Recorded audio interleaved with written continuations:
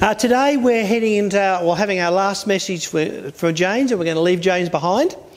We're talking about the prayer of faith, which is the last chapter. Next week we're going to be heading into Joshua chapter 7 and Achan's sin, so I encourage you to read that. It's a good bit of scripture, it's a great narrative, and Achan is a great example of what you shouldn't do, and is good for us in that. And then we're going to have a couple with Jonah, and then I think Louis will be with us, a few more single messages, then we're going to get into Mark. So if you want to start reading Mark in advance, we'll be looking at travelling through Mark.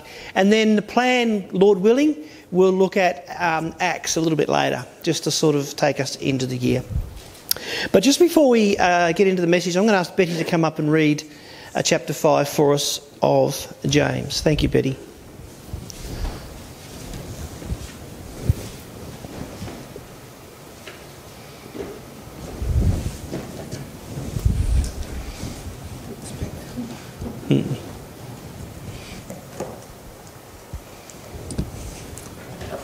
Reading from James chapter 5. Come now, you rich, weep and howl for your miseries that are coming upon you.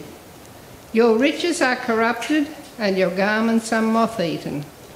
Your gold and silver are corroded, and their corrosion will be a witness against you, and will eat your flesh like fire. You have heaped up treasure in the last days. Indeed, the wages of the labourers who mowed your fields, which you kept back from by fraud, cry out, and the cries of the reapers have reached the ears of the Lord of Sabaoth. You have lived on the earth in pleasure and luxury. You have fattened your hearts as in a day of slaughter. You have condemned. You have murdered the just. He does not resist you. Therefore be patient, brethren, until the coming of the Lord. See how the farmer waits for the precious fruit of the earth, waiting patiently for it until it receives the early and latter rain. You also be patient. Establish your hearts, for the coming of the Lord is at hand. Do not grumble against one another, brethren, lest you be condemned. Behold, the judge is standing at the door. My brethren, take the prophets who spoke in the name of the Lord as an example of suffering and patience. Indeed, we count them blessed who endure. You have heard of the perseverance of Job and seen the end intended by the Lord, that the Lord is very compassionate and merciful. But above all, my brethren, do not swear, either by heaven or by earth, or with any other oath. But let your yes be yes, and your no, no, lest you fall into judgment. Is anyone among you suffering? Let him pray. Is anyone cheerful? Let him sing psalms. Is anyone among you sick? Let him call for the elders of the church, and let them pray over him, anointing him with oil in the name of the Lord. And the prayer of faith will save the sick, and the Lord will raise him up. And if he has committed sins, he will be forgiven. Confess your sins, trespasses to one another, and pray for one another, that you may be healed. The effective, fervent prayer of a righteous man avails much. Elijah was a man with a nature like ours, and he prayed earnestly that it would not rain, and it did not rain on the land for 3 years and 6 months. And he prayed again, and the heaven gave rain, and the earth produced its fruit. Brethren, if anyone among you wanders from the truth, and someone turns him back, let him know that he who turns a sinner from the error of his way will save a soul from death and cover a multitude of sins.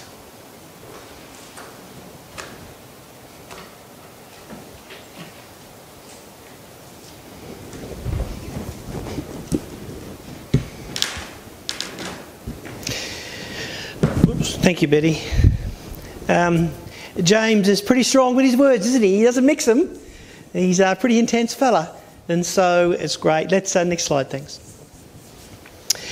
So this one is really much, as you would expect, I suppose you could say a summary chapter. He's warning once again the rich oppressors. It's obviously a concern for James because he picks it up in the first chapter and somewhere else as well from memory. He talks about patience and suffering, again we remember from chapter 1.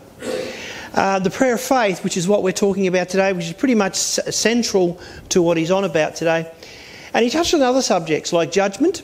You know, he's very concerned about judging others and treating others accordingly as not as we should do. And the use of words, although he's not talking about the tongue. He says, look, he's saying let's yes be yes, no be no, don't get oaths. In other words, think about what you're going to say. Don't say too much or more than you have to. So he's focusing a bit on that as well. Thanks. But this is the message for today, the prayer of faith. And James reminds us, and this is really the context for us today, James reminds us that the prayer offered in faith by God's children, that's what he means by a righteous person, we'll talk about that later, is powerful and effective. And there's three things we're going to say from James, the implication from the text from James. First of all, prayer should be the first thing we do. James implies that. Don't underestimate the power of prayer. Again, James reminds us of that. And you know what? It's a key action. It's a key thing that you can do for each other, for others. You know, James talks about faith and actions. Well, one of those key actions is praying for one another and praying in the situation. And he talks about prayer both in the individual context but as in the corporate as well. Let's pray. Lord, thank you for the book of James. And as we head through the last chapter, we thank you for the blessing that this book is and the letter that was written to the churches so long ago that is so relevant and important for us today. And we thank you that in Jesus' name. Amen. Thanks. And when we're talking today, first of all, prayer should be the first thing we do. It's implied by James. Is anyone among you in trouble? So we heard suffering. The Greek from the text earlier, the Greek word there means trouble generally, but also means suffering. So some of the translations have picked different versions up. But trouble means any trouble, whatever's going on in your life. If things aren't going well, whatever, whether it's unwell or if you're in trouble, what should you do? Pray. Is anyone happy? Praise. We'll talk about it in a little while. Is anyone among you sick? Let them call the elders of the church and pray over them and anoint them with the oil in the name of the Lord.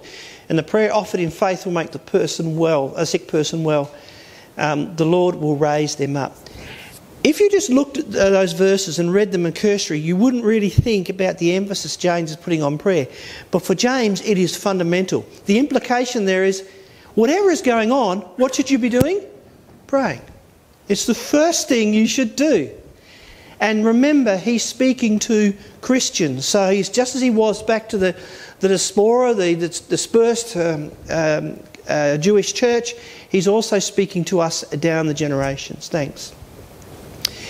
And go to the Lord as a first action, no matter what the concern. David gives us some insight here. There's two things I've picked up on. They're worth reading. They're great narratives. The first one is 1 Samuel 23. Saul was still chasing him, and he was going around doing his usual raiding the Philistines and doing the stuff that David was doing and gathering his forces in some way and getting stuff together. And there was a little place called Keilah. And the Philistines were about to attack it. And he says to the Lord, and this is what I like, rather than rushing out to do the thing that David's good at, because he was a very good soldier and a great commander, instead of rushing out to do what he was good at, the first thing he did is he inquired of the Lord, shall I go and attack these Philistines? And the Lord answered, go attack the Philistines and save Keilah. Now the Israelites, the people around him, were very worried about the Philistines, and they weren't so sure. So David goes back to the Lord again and asks the same thing. And the Lord says, yes, do it. So what I'm saying is David went to the Lord first. He inquired of the Lord first. Even though he had the ability and the skill set and certainly the power to do it, he still went to the Lord first. The second one is 1 Samuel 30. I love the sense of irony here.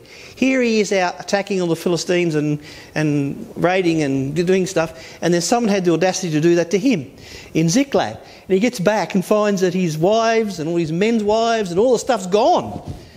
And of course, the Bible says they're about to stone him. Now, I don't know if they're actually going to literally stone him, but when they say that, that's the way that they're expressing their increased grief and unhappiness. What does David do? First thing he does, he finds his strength in the Lord. Before he does anything else, he goes to God. But then he says, and David inquired of the Lord, shall I pursue the raiding party? Will I overtake them? Pursue them, the Lord said. He answered, you will certainly overtake them and succeed in your rescue. He got everything back. Absolutely everything. Not one thing was missing. Now, once again, David could have rushed off, but he went to the Lord first. So David's his inquiry is a good example for us. It should be the first thing we do, no matter the concern, small or big. Thanks. And coming back to James, if you're in trouble, if there's anything, suffering, difficulties, whatever the case may be, is anyone in trouble? Let them pray. Unsure, you need some discernment, we see other places, draw on the wisdom of God, pray. Is anyone among you sick? We've had that the last few weeks, haven't we? We've all had lots of spot and colds and that time of year. Anyone among you sick? It's wonderful to see the prayer app, WhatsApp, that Sophia and Steve have put up. It's great, isn't it? That's like the old prayer chain. Remember that in the old days when you'd ring up and you'd ring the next person and the next person would ring? We got that. It's wonderful to see that. And the stuff that comes up, sickness and issues that worry us and things like that. Anyone among you sick? Pray about it. Thanks. Anyone caught up in sin? And this is an important thing that he's speaking to the church. I'm not going to try and interpret this one here too much because you can spend ages on this. Therefore confess your sins to each other and pray. I mean, that has its own message in itself for each other so that you may be healed. Remember this, whoever turns a sinner from the error of their ways will save them from death and cover a multitude of sins. Sin always affects the church. And we'll talk about this next week with Achan sin. Corporate and individual sin always affects the church. Make no mistake about that. And so he's saying, if anyone's caught up in sin, then pray about it. Be open about your sins. Be open about your shortcomings. Be open about that and pray about it. And if you're concerned about others. Don Miller, the guy I mentioned to you, the guy who was so focused on... and it's a shame you can't get his DVDs these days, I'm sure, because it's probably long gone. Such inspirational teaching. But he tells a story about when he was a pastor of a man he was visiting who had alcohol problems. And he would keep visiting, and the guy would say, I don't want to talk to you, Pastor, thanks anyway. So he kept coming. And anyway, across the road from him was a little old lady who was determined this was not going to go on. So she said, Lord, I'm going to go and lock myself in my bathroom, and I'm going to pray until you save my brother across the road. These are Don Miller's words. Anyway, she must have got the sense that the Lord heard her because she came out of the bathroom at some stage. But anyway, the point being was Don gets this call from this guy. And he says, Pastor, I'm ready to see you now. So he goes around there, talks to the guy, leads him to the Lord. And of course, Don, being a pastor like all of us, thinks, my ministry's had impact, my prayer meeting was worthwhile, until he finds out from the neighbour that the little old lady across the road had prayed him out of the situation. Don was saying, if there's something concerned, and the 2 points he makes about this, which is important. First of all, never underestimate the power of your prayer. And that's, of course, what we'll talk about in a moment. Secondly, she prayed in faith. She did exactly the thing that James said. The prayer in faith will work effectively. And so, if we're concerned about others and it's the implication of the church, and do something about it, pray about it. Thanks. You see, the human inclination, it should be the first thing we do, because the human inclination is sometimes the prayer can be the last resort or not at all. I encourage you to read Joshua chapter 9, and maybe later on we might travel through Joshua. It's a great book. It's about the Gibeon deceit, it's called. Now, as we'll see next week, chapter 9 is in the middle of those chapters where Israel is marching through Canaan, effectively, and destroying all the opposition on the way through, as God's bringing his plan into place through Joshua.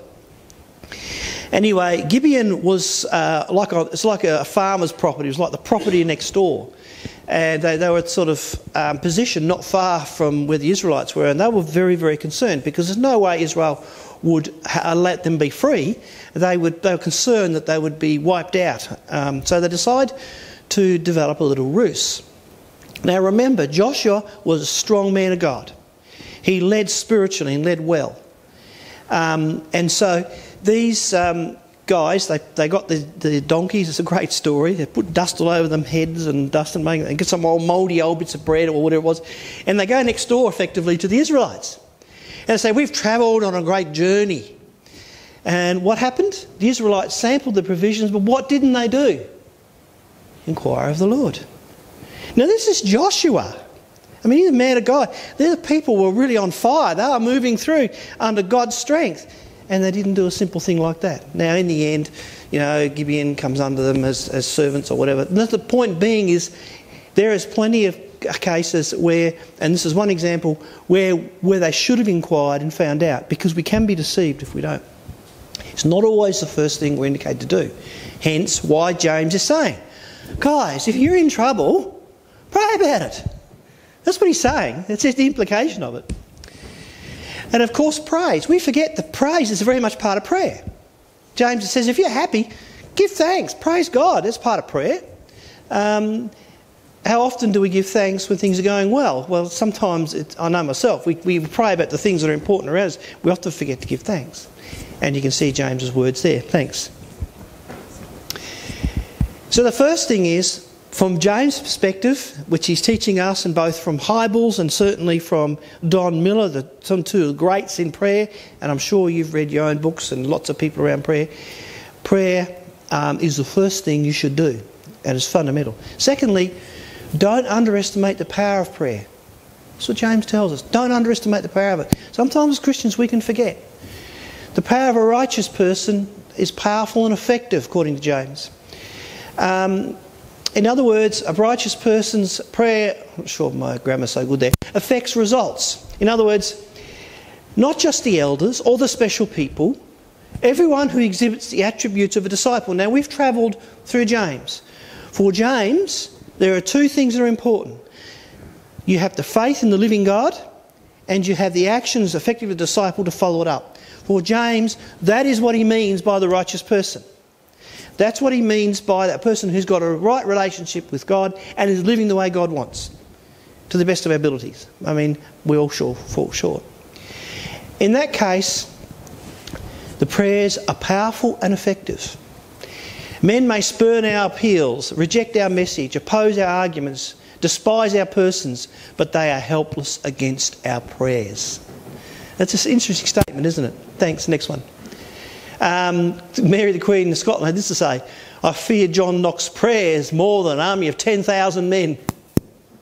I think it's a great statement, that. The power of prayer. The second thing I'd say about this is that we can all, never understate the power of prayer because it's powerful and effective, but we can all call upon effectiveness of prayers.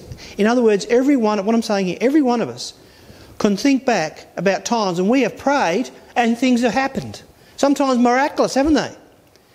James does exactly the same thing with Elijah. It's very clever.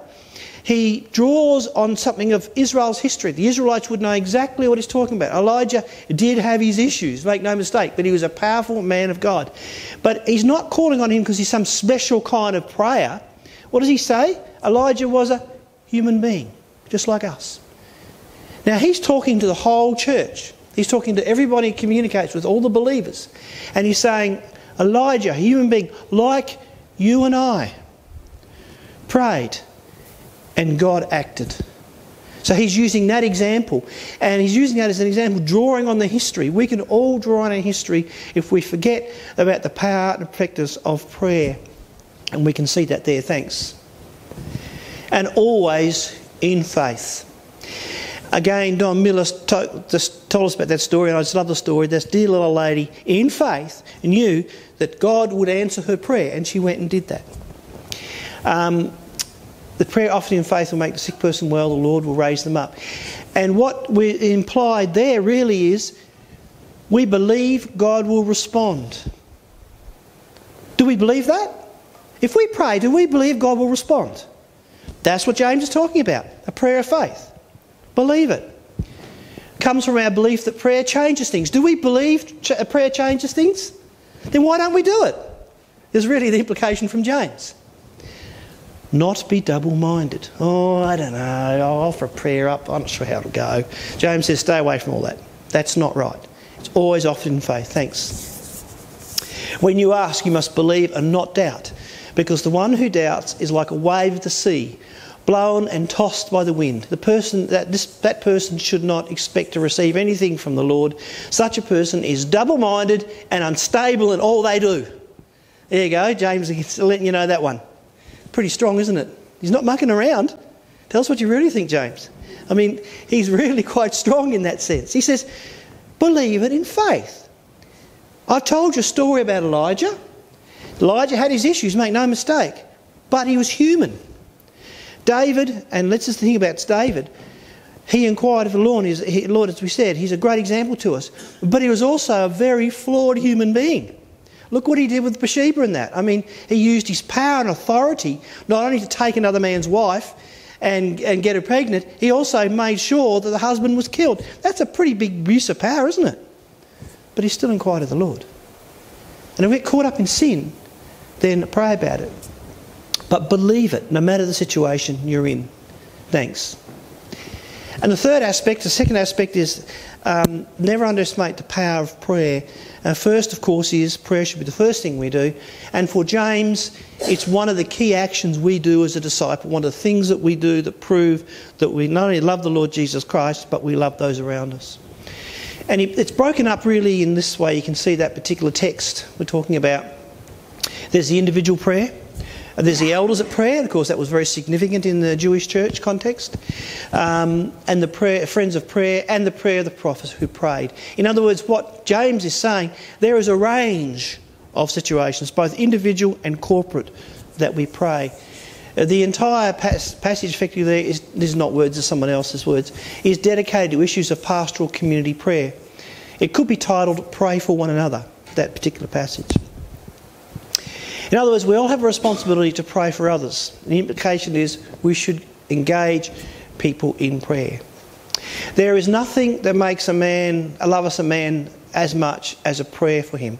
Now, I don't know if you've ever noticed, if you have difficulty with a person at work, or you have a difficulty with a relative, or you have a difficulty with a situation, you start praying for them, a lot of the times you start to think differently about them. You notice that?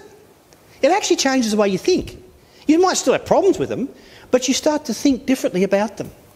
And you start to take a different perspective. That's really what he's saying there, in that sense. It makes a big difference. We should engage in prayer. Thanks.